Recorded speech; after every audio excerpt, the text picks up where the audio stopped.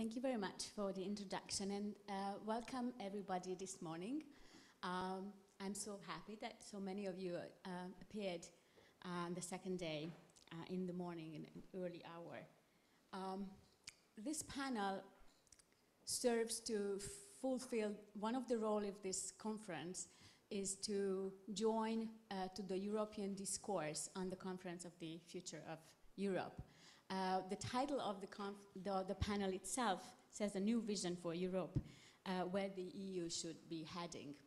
And I hope that today with Katalin, Cseh, with Ivan Vejvoda and Claudia Gamon, who are hopefully with us. Good morning, Ivan, and good morning, Claudia. Good morning. Yeah, wonderful. Good morning. Very nice to see you, and thank you for joining us from the distance.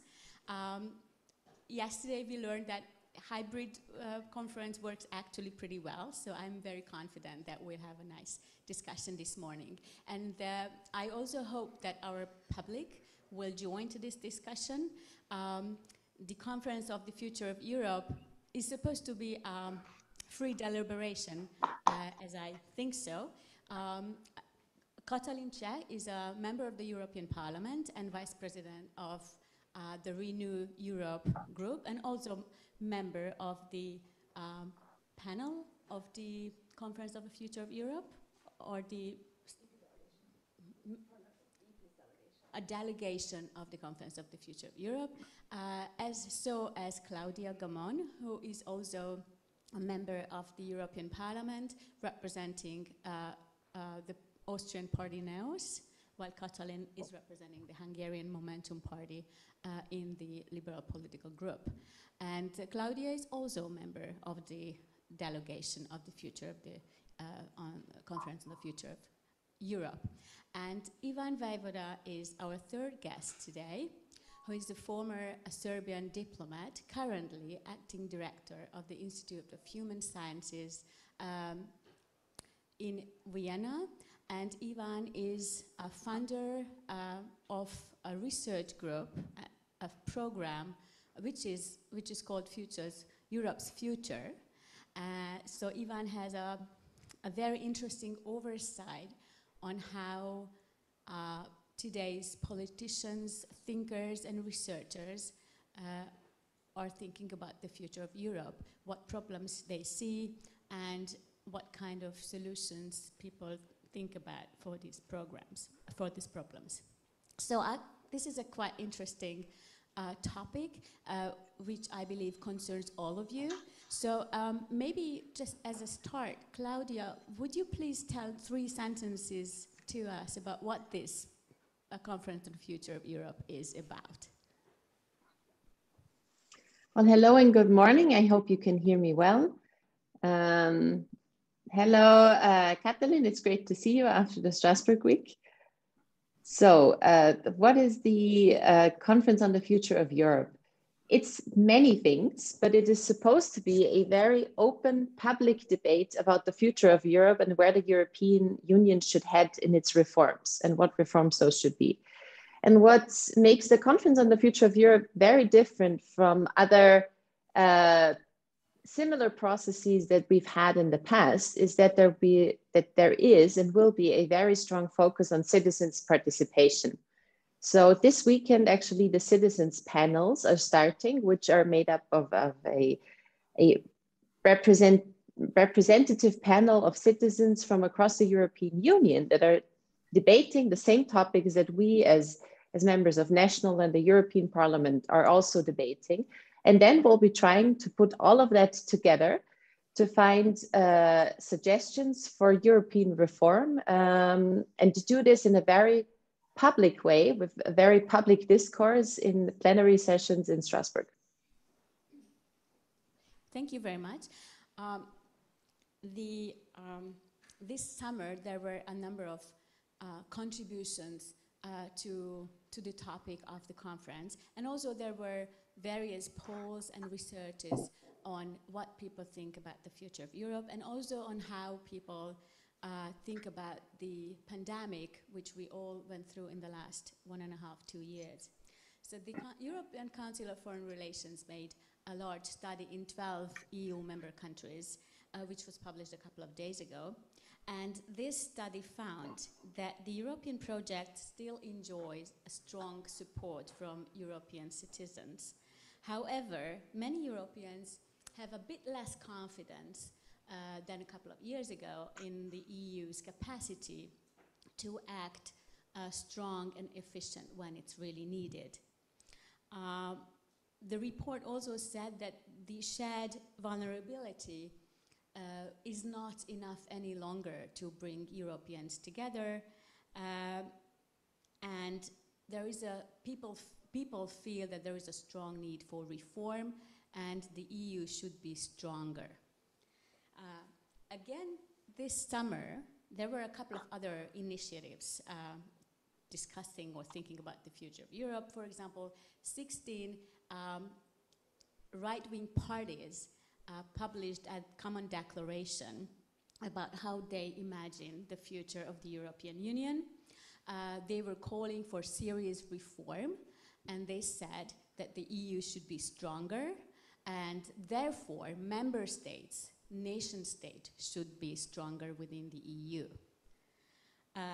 One of them, Viktor Orbán, made a special advertisement in many European newspapers, you might have seen that, where he said that Europe is facing very serious challenges, such as mass migration, epidemics, and pandemics, and Europe must secure its citizens' security. And therefore, reform is needed, and Europe should be stronger.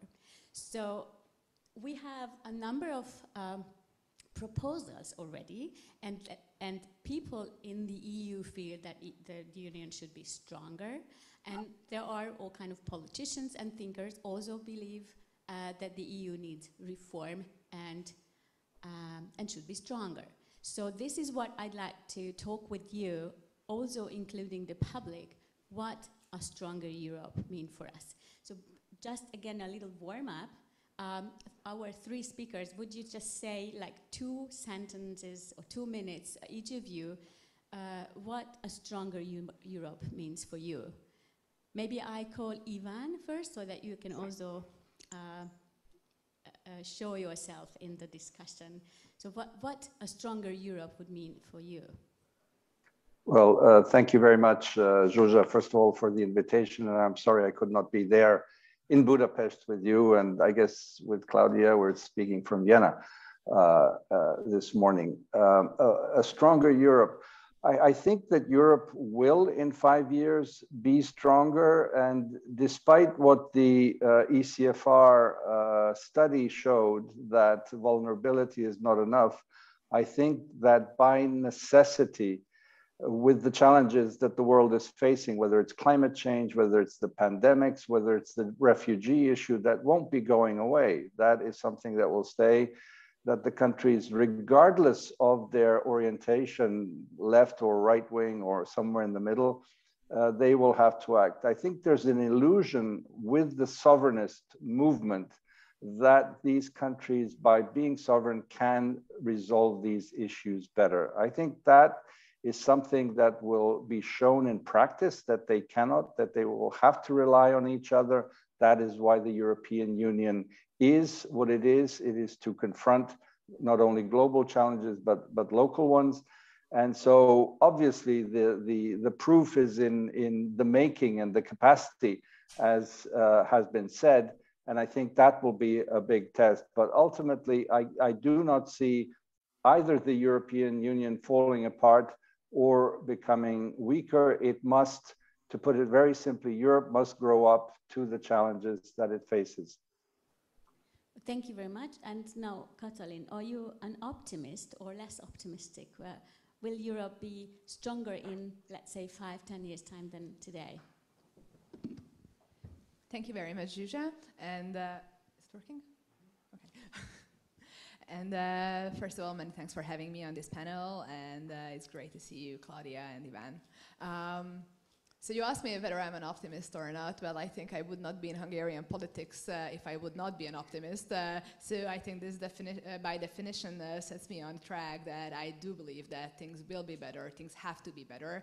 But also, it's not only my optimism saying this. I believe that Europe's history has shown us that we've always become stronger through crisis. And if you just look at what's happening now, that how we are working ourselves through this pandemic, we already arrived to points in our joint European project that I think we would never think to be possible. Just even a few years ago, Angela Merkel said that Eurobonds are not possible in her lifetime. And now look at the Next Generation EU, what we have there. The process that we have made over the past years, I think is very impressive. And also, if we look at how we managed to reform our European own resources, I'm not sure that even if we manage to realize how much of a big step what we've achieved now with the levy on the digital companies or on the big polluters that will feed into our joint European budget, how much of a reform this is. We are so much farther ahead in our stronger and more integrated Europe than just even when I started this mandate. Or look at the rule of law conditionality mechanism, which is like not working perfectly. Right now it's not really working even at all, but we have this. These are so big steps forward that my optimism for the future could not be stronger. And as Mr. Vejvoda said, it's our only chance.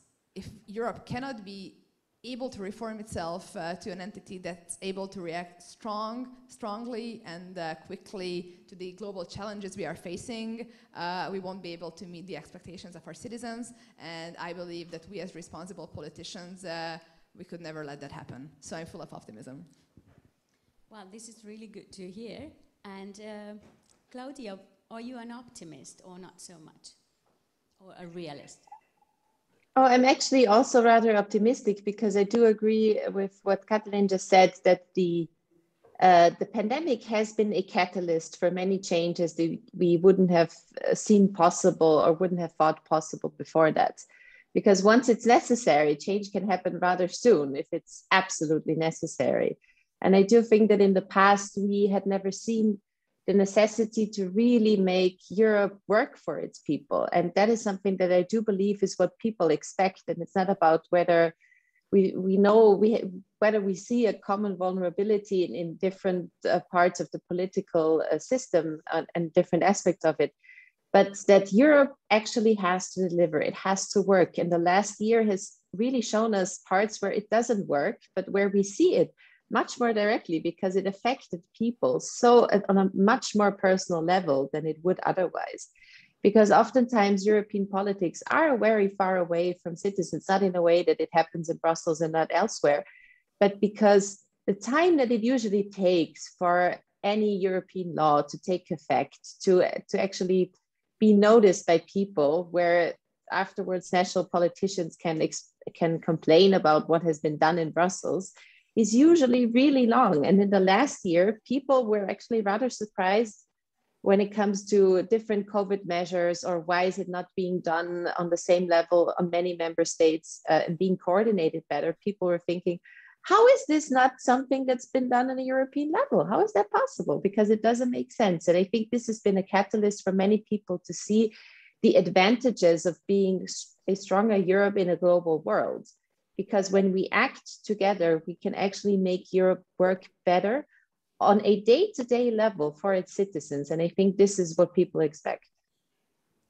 Well, it's very nice to hear that you are so optimistic, and you can demonstrate a couple of significant success from the last few years. However, and let me be the devil's advocate, there are plenty of fields where no success has happened. In the migration, there is no step forward for at least for 5 years. Serious challenges like demographic decline in Europe is really an issue without much efficient step forward. Viktor Orban has an answer to this, but we know that that does not work either.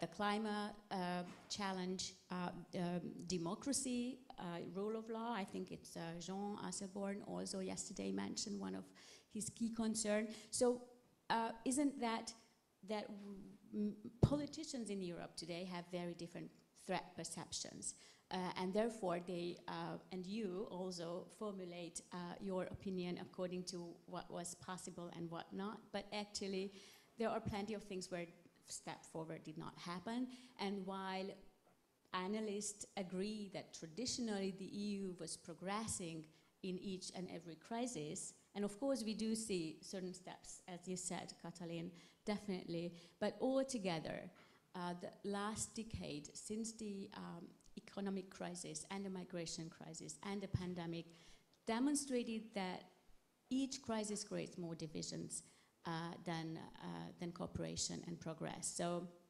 what do you think about this issue that there are more and more cleavages among not only the member states and certain regions, but also an ideological cleavage within countries is also happening. I mean, Hungary is definitely one example to this, but there are many others.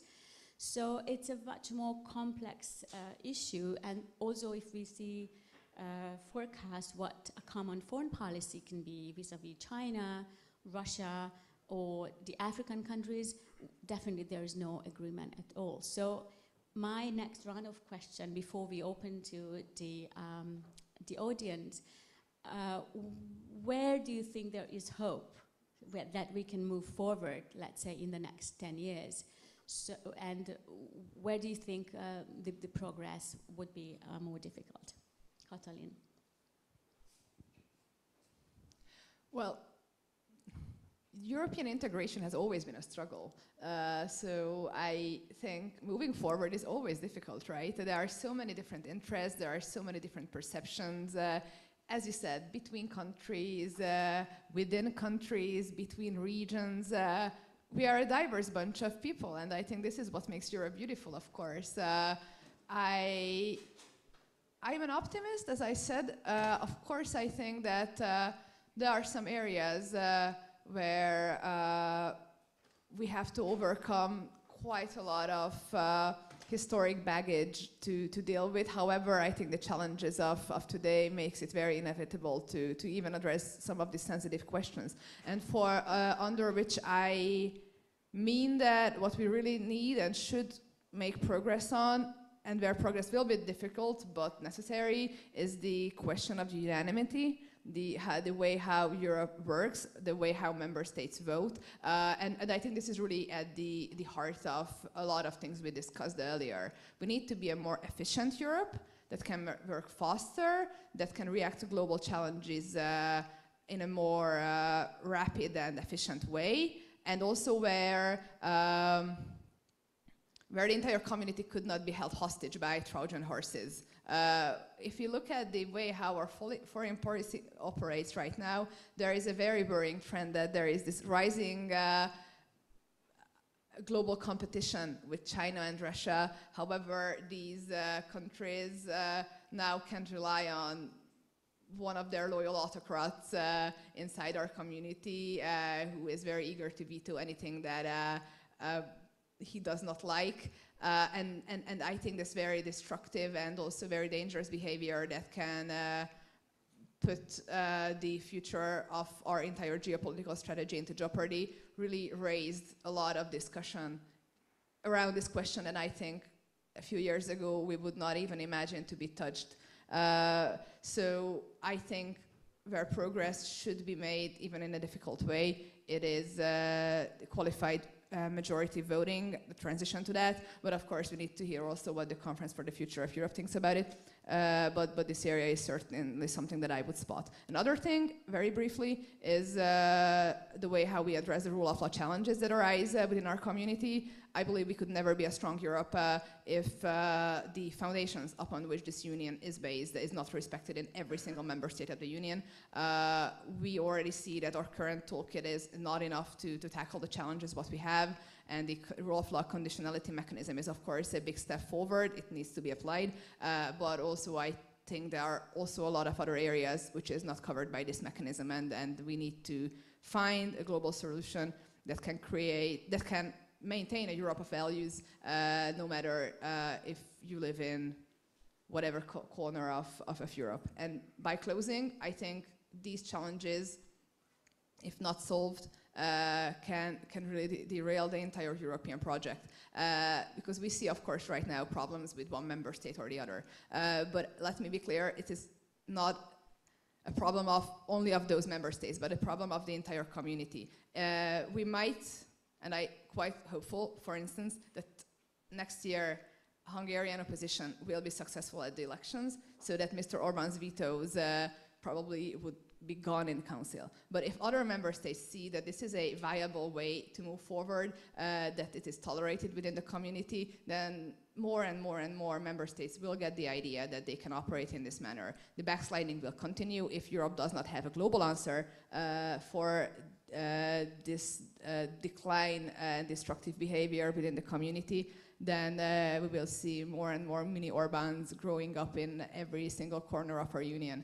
So this is, I think, something that we have to tackle so that we can create a strong Europe, a more integrated Europe that works together and not works against its own internal causes for the pursuit of short-term national political victories. Thank you very much. So you believe a stronger Europe is a more integrated Europe, and then you demonstrated as a couple of examples where difficulties are ahead to achieve this. So Claudia, what do you think? What are the easy and difficult fields to move on? I don't want to repeat what Katalin has said, but one important point that she made also on the rule of law is that I very much believe that it is not a standalone issue. And I very often see some people saying how why is it so important also, for example, for our political group Renew Europe? Because I believe that the rule of law issue is not standalone because it very much influences the quality of political decisions in all the other fields. It is a precursor to making sure that the European Union functions in every way, in every decision that we make, be it from taxes to climate change to whatever else. So that is why the rule of law question has to be a priority to solve, that we can really proudly say that Europe is still a Europe of values, because those values also guide the decisions that we make in many, many other areas. However, I don't want to be misunderstood, because while I am an optimist that things will change for the better, I'm also a realist, saying that I do think that they will change for the better, because the situation right now is actually pretty dire, because Europe is not performing well, neither on foreign policy, not on climate change policies. We have great goals that we set for ourselves. However, the way to achieve those goals, I'm not sure whether or not we are on the right track. And many other issues, and how competitive the European Union is on a global scale, how competitive we are, how we're moving forward with trade deals, how can we compete in digital industries. I don't think we're doing rather well. And one of the things that has to do with that is the way that decisions are made in the European Union.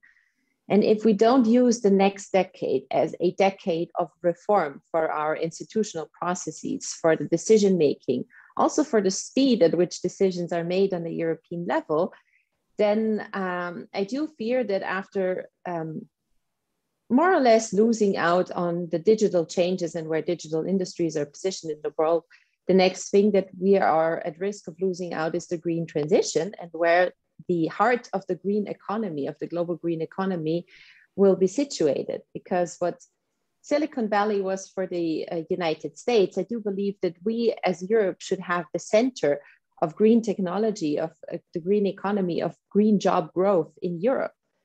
And I am really, I'm really skeptical as to whether or not we see the potential of that, but also the necessity for institutional reforms that are a precursor to making those decisions that lead into that direction.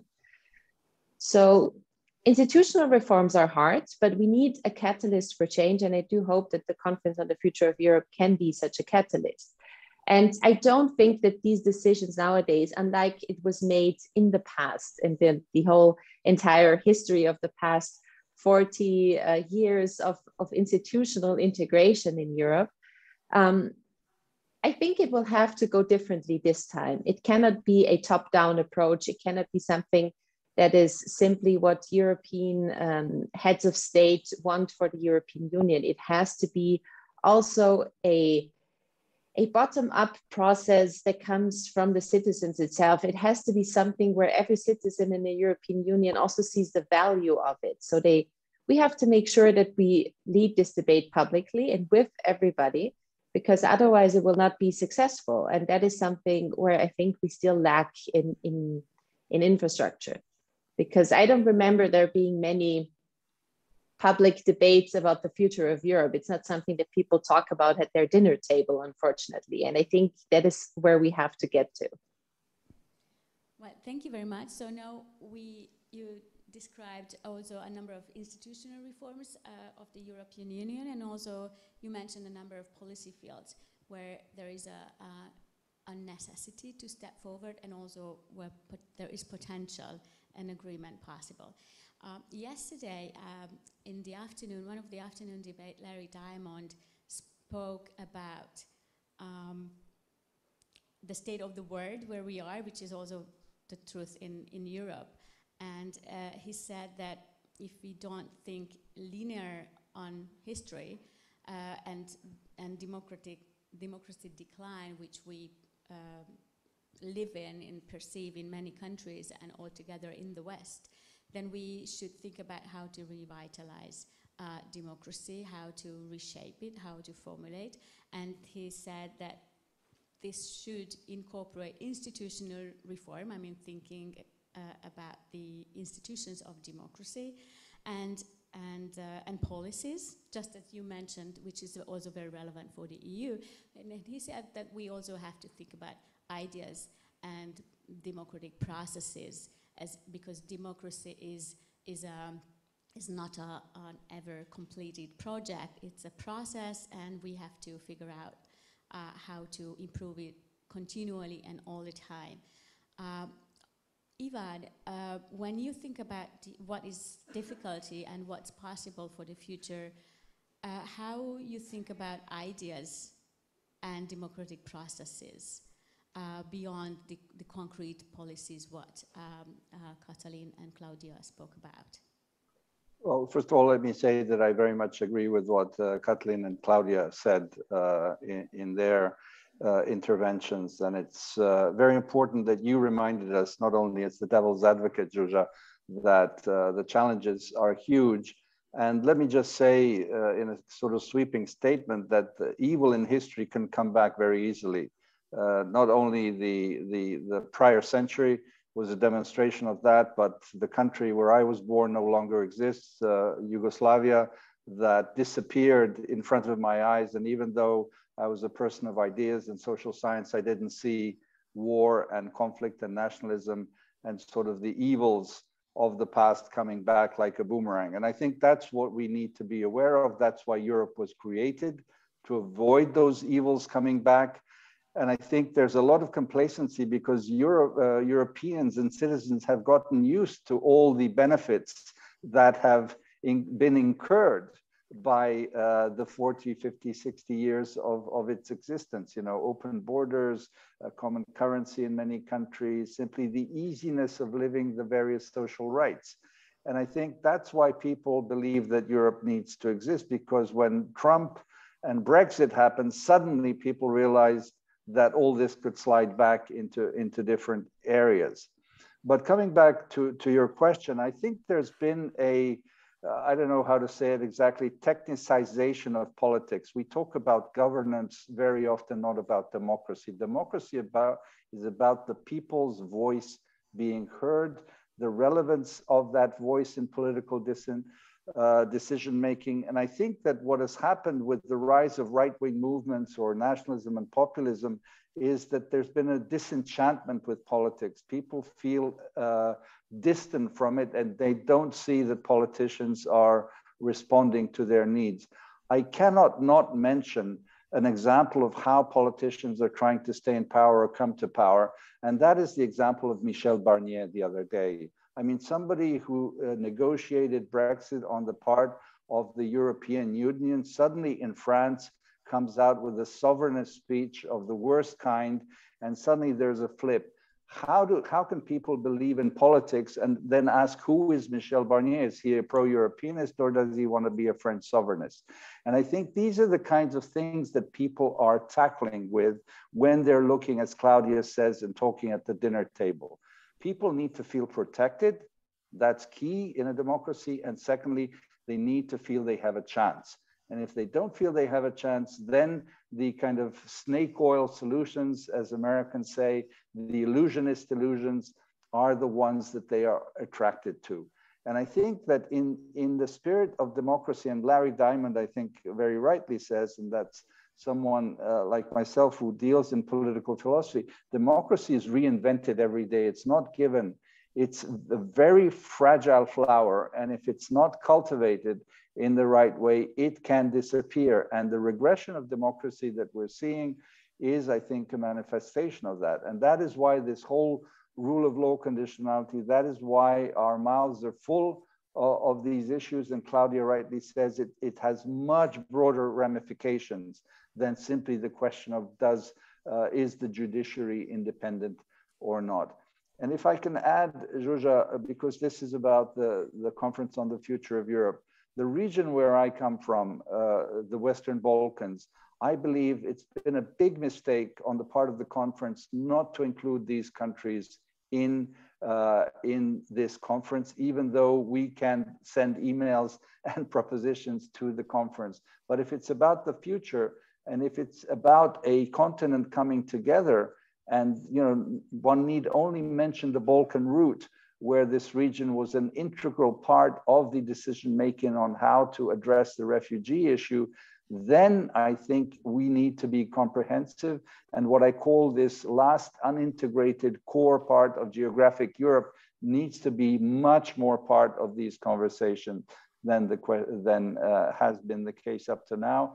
And I will also underscore, we need to move to qualified majority voting, because the strategic relevance of Europe will be lost with our declining demography, which you rightly said, and our aging populations. We will need people coming from other parts of the world to do the jobs. Thank you very much. Well, we have already a set of ideas and various kinds, and now I'd like to open the floor and wonder who would like to make a comment or a question. So we start there. I don't see you, I'm sorry, even if I know you, yeah? And then we will continue with you. Yeah, there are two questions first. Thank you, Zsuzsa, thank you for Would the panel. you please introduce yourself? Thank you. My name is Daniel Barta, and thank you for the panelists. I would have a question, and I would answer your very first question, and what Europe should do and not do. And I think what Europe should do is not let another big citizens consultation to fail. I think it's very important. And the question would be for the panelists is, what will you do to save the conference on the future of Europe? And the reason I'm saying it, let me give a very short description of that. If you go online and check the homepage, official homepage of the Conference on the Future of Europe, it had so far 100,000 even participants, 40,000 endorsement, and 7,000 ideas in about 5 months since it was launched, and only a few months left. So if these numbers are correct on the official page, that's very sad, because you don't need a group of conservative parties to derail the process. You only need a very small group of far-right parties to derail the process. And then they can claim, if you disregard their opinions, that the European Union has a huge democratic deficit, it disregards the citizens' opinion, and the big institutions once again had rewrite the will of the people. So what will you do in the remaining months to save this process? Thank you. Okay, so please go ahead. Yeah. Yep. Thank you. Ralf Leonhardt, I write for the daily paper Tageszeitung Taz in Berlin. I when we speak about the future of Europe, I was a bit surprised that nobody except Ivan at the end indirectly addressed the upcoming expansion of the EU, which may change the character of the Union altogether, taking into account that most of the governments or the ruling parties are much closer to Viktor Orban than, say, Angela Merkel in their understanding of politics. So we may have a Europe in a few years leaning much more to the right and to populist mechanisms. Are there any mechanisms being elaborated before those countries join, that something like in Poland and Hungary, just with a change of a party in government, democracy can be dismantled, and with that, the entire European Union? Thank you. Okay, thank you very much. Very interesting question. So we take one more question there, and then I will give the floor to the speakers, and you can pick up some of the questions. You don't have to answer all of them as you wish. Good morning, Omar Al-Rawi. I'm elected member of the City Council of Vienna. I think one of the challenges we have to deal with the European Union in terms of their institutions for the future will be how to implement the rights of regions and cities within this institution. We know we have the Parliament, we have the Commission, and we have the Minister Council, but we know that more than 50% of the citizens in the world are already living in cities. Within 2050 will be maybe 2/3 in the cities. And the results and the decisions are taken. Well, there is the Ausschuss, the Commission of the Regions. But as a fourth column in building this European Union would be really very, very interesting to give the cities the chance to do that. I think that in terms of the future, with combating nationalism and trying to have the people in the urban area living, they have to have the chance because there's a lot of decisions taken in the European Union that at the end affects the cities. For example, in terms of budget cuts, I don't know, with the stabilization pact. There's no difference making if these cities are investing in projects of the future, building universities, hospitals, all these things that they should be not taken as a debt because there's investment on the other side. And I think this is a big challenge for the future in terms of thinking that a lot of conflicts in the world would be easier solved if the city diplomacy is working. You might see today that maybe if two prime ministers would meet, that would get a diplomatic problems. I remember when the foreign minister in Austria invited Putin to her marriage, there was a lot of discussions why they're breaking the thing, but on the other side, if the mayor of Vienna meets the mayor of Moscow, nobody would say that. And I think there is a big chance that the future concentrating of the regions of the cities as one of the important columns. Okay, well, thank you very much. So we have now three questions. One of the fate of the conference, on enlargement, and the role and rights of cities in the EU in the future. So who is going to start? Would like to comment? Well, if you want, I can start with the question from the gentleman from Tageszeitung. Indeed, the whole question of enlargement is about the credibility of the European project.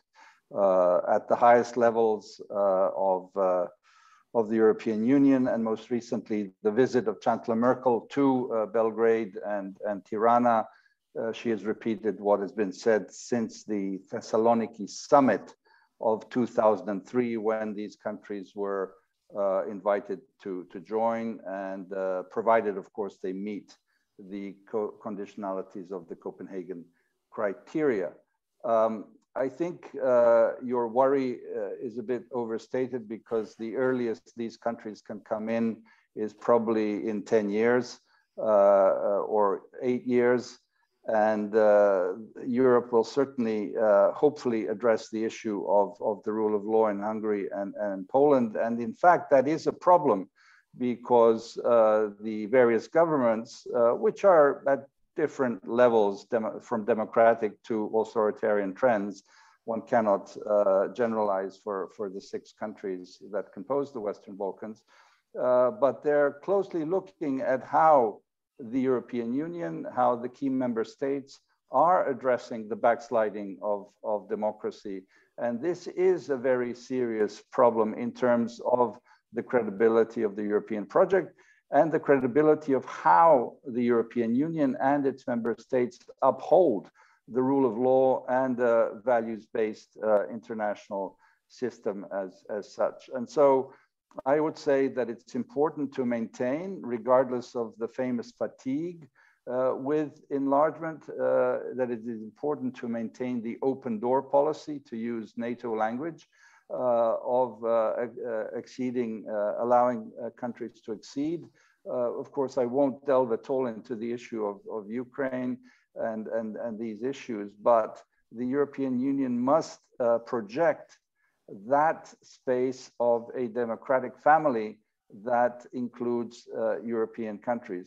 And just let me add one word on this issue of, and maybe we will have a chance, but I'd like to say that it is important that Europe, whether we like the term strategic autonomy or not, we need to find a way in which the defense capacities, security and defense, has a much bigger role, because again, that's part of what I call the growing up and waking up to the reality that Europe needs to have its own capacities in the defense field, much more than has been the case up until now. Thank you very much. Katalin? Thank you. So 3 topics were raised. Very briefly, I would also like to start with the Western Balkans. So I myself, I'm a very big believer in the necessity of enlargement. I think enlargement is one of the strongest, no, it is one of the strongest geopolitical area where Europe can exert influence. So I do believe in enlargement, but the problem is very right that you raised, that we need to put our own house in order. And the question of the rule of law, as I said before, it should be really looked at as a generalized problem on like how to solve these issues within our community, not to solve it like in this country or that country, but or how to create a European framework which would not allow for any country, be it new member states, old member states, any member states, to fundamentally divert from those values, those laws that the Union was founded upon. So what I mean is a good and well-functioning conditionality mechanism, a European Public Prosecutor's Office. I would believe that more capacity for Europe to have a say in things like media freedom, for instance, judicial independence.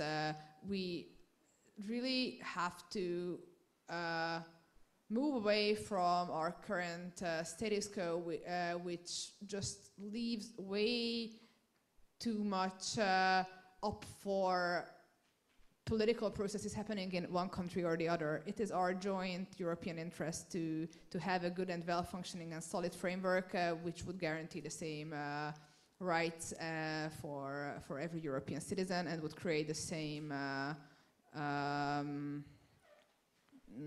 obligations for every leadership as well, in exchange of membership in this very exclusive and very coveted club. Also, the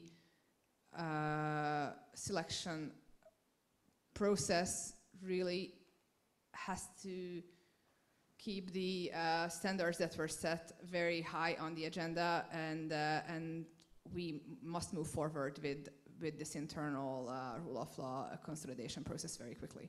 The question about cities, I very much agree with the problem that was raised. In the Regional Development Committee, I'm actually rapporteur on a report on the future of cities, and I think that we have to change the perception on how Europe looks at local governments and realize the transition that has happened globally, where some cities, some municipalities are sometimes size of a country. The demographic divide within a city is sometimes as big as it is within a country. So I think we should have significantly more direct funding revenues that would get to cities from Brussels without having to go through the central government. We need to give more power, more weight to cities in terms of diplomacy. But this is really a challenge that we have to tackle in the very near future. And the Conference for the Future of Europe, you know, I have this feeling over the whole process that apart from Parliament, I hope, very few institutions are interested in making this conference a success. And also if you look at the participants, the geographic divide is very, very deep either as well. And right now we are indeed in a very difficult trajectory. What we politicians have to do, should do, of course, is to empower people to take part, to spread the word, to bring out the message, and then later on, when the results are in, not to let it turn into a listening exercise, but try to push for real reforms based on the inputs. But of course, these inputs have to be representative. So with a low turnout, you are very right. Extreme ideas can take hostage the entire process. So we really have to make the most out of the time what we have, and try to channel as many inputs in as possible. So also, please, if you haven't done so yet, please register at the website and make your voice heard also here. Just before I give the word to Claudia on this, maybe you also would like to comment on this issue.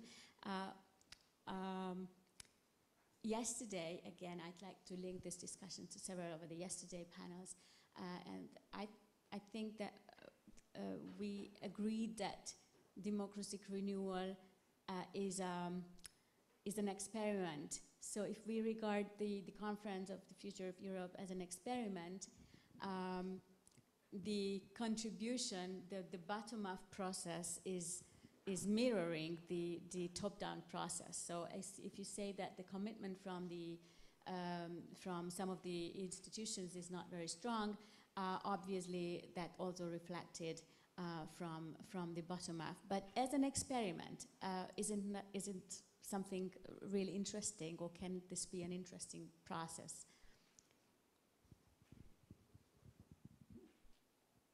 Claudia. Okay. Well, I will start with the conference, and yes, I do think it is an interesting process, but that I don't think that is the problem. The problem is that the other institutions, especially at the council, I do believe, and I'm really trying to make a very cynical observation, were from the beginning on trying to set up the conference for failure, because they were never keen on it. They didn't want it to happen. It was only the Parliament, and especially also the Renew Europe group, pushing for this conference to happen. And it took us a long time to get it off the ground, and the setup is far from optimal. It's very far away from it. The website is basically is the absolute opposite of user-friendly, you could say, when it comes to making it easier for people to participate online. The setup when it comes to resources that are allocated to the infrastructure of bringing people there and so on, it was a constant fight. So from the beginning on, I had the impression that other institutions that are in this conference do not want anything to come of it. But the question now is, should the Parliament just take it lying down, or should we use what we have and try to make the best of it? And that is what we are trying to do. What I'm trying to do as an MEP from Austria is trying to have as many public events as I can, where I also I take note of everything. I put everything on the platform. That is what I can do in terms of bringing people to the conference, bringing them to the platform and engaging with them. But the big debate, I think, will have to happen on a content level. We need to have something to fight about. So we need to start not only talking about the conference itself, because that is probably the most boring aspect of the entire exercise, but to have an actual question where we can fight about as a public in a public sphere, in the public media, all across Europe. And I do hope that media institutions all over Europe will participate in that and will take on the fights and have these debates, pro and cons, on the big questions on European integration, on reform, not just of the institutions, but on the big questions of where do we need more, where do we need less, on the big fights on taxes, for example, on the big fights on foreign policy. We have to debate it publicly. And I do think that the most important forum for that will not be in Strasbourg. It will be the public sphere. But we have to get that going. And for that, I think we need to start by having a big question to fight about. And that I hope will start with the next plenary session that we will have in Strasbourg, to keep it, to just get it rolling and then have a public debate. And I think it has to be something provocative, or where we can get the leadership of Europe, especially in the Council, to make a statement on where they stand on these issues. And then I think the conference can be a success. On the question of, just very quickly on the question on the cities in Europe, I very much agree with what Katalin has said, but I also think that we have to acknowledge the divide between that is happening all over Europe between those living in cities and those that do not. Me coming from a very rural area, there are different needs, but I think in the past, just as we have tried to make Europe work for different member states, even though they are very different in terms of their history, their demographics, their geography, we have to acknowledge also the differences that are between rural and the non-rural areas all over Europe, where people living in cities have very similar lives across the European Union and differ very much when it comes to the lives and infrastructure needs and so on, to their countrymen and countrywomen in more rural areas in their cities. And European policy will have to reflect that, because it will make the policy making better, I believe. Thank you very much. Are there other questions or comments from the audience? Yes, I have one here and then another one in the back. Okay, we'll start there because the microphone is there, so please. Thank you. Simon Gergely, Cseh from the European Green Party. Thank you for this very interesting panel. What I wanted to ask is, in the context of the conference on the future of Europe, is there any proposals from the liberal political family on changing or expanding the competences of the EU in the social policy area? Thank you. Okay. We have another question here in the front. Yeah. Well, my name is István Hegedűs. I'm the chairman of the Hungarian Europe Society. My question is about the Hungarian elections next year. And I think it's very much related to the topic what you have already discussed. Namely, I don't know whether the opposition, the so-called united opposition, including Momentum, would try to focus on European issues this time during the campaign. I mean, there is a real cleavage, as we all know, between the government and the opposition regarding the EU as a whole. And the rhetoric of the Hungarian government is very often very hostile against so-called Brussels. So my question is, first of all, a strategic one, whether it has a sense to emphasize this cleavage during the campaign, whether it would be beneficial for the opposition to raise this issue and even to sharpen this sort of extreme polarization regarding the relation of Hungary and the region to Europe. And it's related to the second point, whether such a cleavage would bring in to Hungary again the issue of the EU, a sort of Europeanization as a mission for the future, whether the opposition and Momentum would like to emphasize this for the future of Hungary and for the future of Europe, the issue of Europe to Europeanize a national election this time. Thank you. Okay, any other? Yes, please, here. Peter, here we have a contributor. My name is Dalma Bajro, and I want to refer a little bit what Ivan said about securing defense capacity in Europe is necessary. My question is that how much Renew Europe focus on the digitalization or artificial intelligence, special for military use, and killer robots and drones and other weapons. Thanks a lot. Okay. Any other comment, question? If not, then this is going to be our last round for all the speakers. So please, when you respond to one or the other question on all of them, also kind of conclude your comments on whether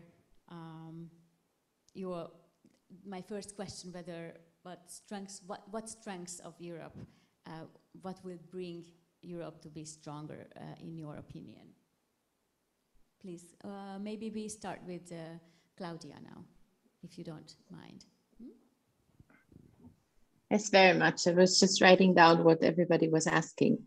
I will start with, I didn't quite understand the last question, I have to say, with digitalization for military use.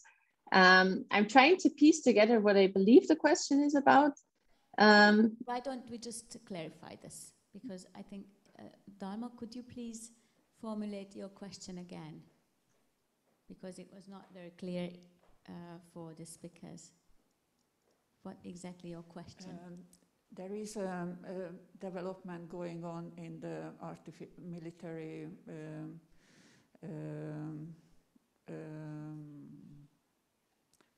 field, and special focus on artificial intelligence using for military. It means that they're developing drones and tanks and airplanes without meaningful human control. So they're doing self by algorithm who will be die and killed. And this development going on very rapidly all over the world, including Europe. And what's the question? Because the question is that Renew Europe dealing with this issue, the militarization and special focus on artificial intelligence. Whether the EU should support this process and participate in it, or is yes, and a special Renew Europe as a group. The Renew Europe. Okay, thank you very much. Okay, so the Claudia, it's for you. Okay, well, I am not an expert on military policy, but I do deal a lot with digitalization issues. And what Renew actually really believes in when it comes to artificial intelligence is that while we very much believe in the potential for AI technology and that we have to invest a lot more in Europe, especially in the competences that we have, we do believe that we need to have a clear regulatory framework for artificial intelligence in order for it to guarantee that it supports human rights, it supports democracy, it is not discriminatory. And for that, we are actually pushing forward for Europe to become the first continent that has a clear regulatory framework for that. And obviously that would also apply to, I guess, all of the military use that is possible for that. And I think that especially here, Europe or the European Union as the place where human rights are put at the center of the heart of any policy, it will have to be especially important.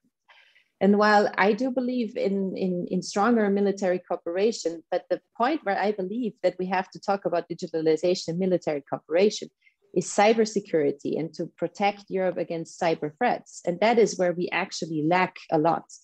And once again, I'm not an expert, but the question that I hear a lot when it comes to digitalization in military is more about cyber warfare than it ever is about drones, because that is for Europe a huge threat that we have to deal with, and we're trying to build our capacities in that regard. But I can assure you, our position on artificial intelligence is to make sure that it works for humans and not against it. That is what we want to make sure. And I think that this is also the position that the European Union should take in that. The next question was about, obviously I will not comment on Hungarian politics, but on social policies. I don't think it's a big surprise that some political families very often differ on some issues, and social policies is one of that. My personal opinion and that of my party is that I believe in the goal of any European debate has in the end to have a strong United States of Europe. I very much believe in that. And for me, that includes social issues as well, where it makes sense. But that is the point about subsidiarity, is that everything should always be done on the level where it makes the most sense. And that doesn't happen for a lot of policy issues in the European Union. So I am neither dogmatic nor ideological about where politics should be made. I think the decisions have to be taken where they work best and where they make the most sense. And a final comment, I believe that the strength of the European Union and the success of the European projects in the future will also lie in strengthening European regions. And I think that is something that is very fascinating every time from the Austrian perspective, is the success that Austria has had because we have such strong connections to our neighbors, and that we can make the most of the regions where Europe really comes alive, where people work together across border and see what they have in common because of the way that Europe brings them together, and that the European Union allows them to work more closely together. And if we bring that spirit, that many people that live in border regions, for example, if we bring that spirit to the political decision-making processes in the European Union, then I'm very hopeful that the European project will be even more successful in the future. Thank you very much. Katalin, what you answer to the questions? I think Claudia gave a very good answer to the question regarding AI and military. I fully agree with her on this. Regarding social policy and the conference, well, first of all, I believe that the starting point for us is that everything is on the table. So of course it depends on what the citizens' inputs will show. But me personally, I personally believe that we cannot be a strong and successful Europe if social divisions are as deep between countries as they are now. That in one country, some people cannot even afford to have, I don't know, proper heating in the winter, and they have to heat with the diapers and trash, and at the other end of Europe iPads are handed out in kindergarten. So big social tensions really tear a community apart. So I would believe in a stronger, integrated and more social Europe with more European competences in social policies. But as I said, the conference is mostly about listening to input. So political input is only one input, and the most important input hopefully will get out at the citizens level. But I do think that that a lot of the problems we face now in Europe is due to the disregarded social divisions between East and West and North and South. And this is our joint interest to create a Europe where everybody is able to live a prosperous and safe and socially protected life wherever they live within the Union. And finally, the question regarding the elections and the role of Europe in the elections. Well, of course, I'm biased here, but I definitely think that it has to be high up on the agenda, and for my party, Momentum, it has always been one of the priorities. And not only because there is a campaign, but this is the future of our country. Whether we want to be in the periphery of a disintegrated and weak Europe of nation states where we fight with our neighbors and where we just like step on each other's feet and the world just passes us very fast. Because this is the Europe, what Orban wants. A Europe of the past, a Europe of tensions, a Europe of divisions. And I believe a successful Hungary and also a successful Europe has to go the other way, towards more integration, more cooperation. And we Hungarians, we have to be the heart of this cooperative project. We need to introduce the euro. We need to introduce the European Public Prosecutors Agency also within our borders. We want to be the drivers of change and not the blockers of it. And I also think that we Hungarians have a particular responsibility in Europe. We were the ones where the illiberal decline started, so we have to be the ones to stop it, also for the sake of the entire union, but also for the sake of our own country. And to conclude, I think this is really the big question we face in Europe. Stronger together or weaker when separated. And for me, there is only one answer to this question: an ever closer union, as it's so often said. And I have to say that we Hungarians have a very big chance at our hands right now to change the trajectory of our country next April, and also to change the trajectory in which this country participates in European debates and discussions. And I hope that starting next April, we will not be on the destructive side, but we will be a part of that group that constructs a strong and prosperous and global and geopolitical Europe. Thank you very much. And finally, Ivan, your final word. Yeah, thank you. On social Europe, again, not to repeat Claudia's and Katalin's word, but this is essential. We must remind ourselves that the whole democratic tradition that we stand on is that of the Enlightenment and of the modern democratic revolutions: liberté, égalité, fraternité. And equality, social equality, or the chances for social equality have been fundamental. If people feel that they are not entitled to a decent life where they can provide the minimum for their families and more, then the European project is really not doing what it is supposed to do. So a strong social Europe is fundamental to go against the right-wing populist nationalist policies that are rearing their ugly head in front of us. On Istvan's question, obviously, Katalin replied to that, but let me look at the broader framework, because I also cannot comment directly on Hungarian politics. I mean, take the example of Emmanuel Macron. Whatever we think of him, he won the election in 2017 on a strongly pro-European and strongly optimistic ticket.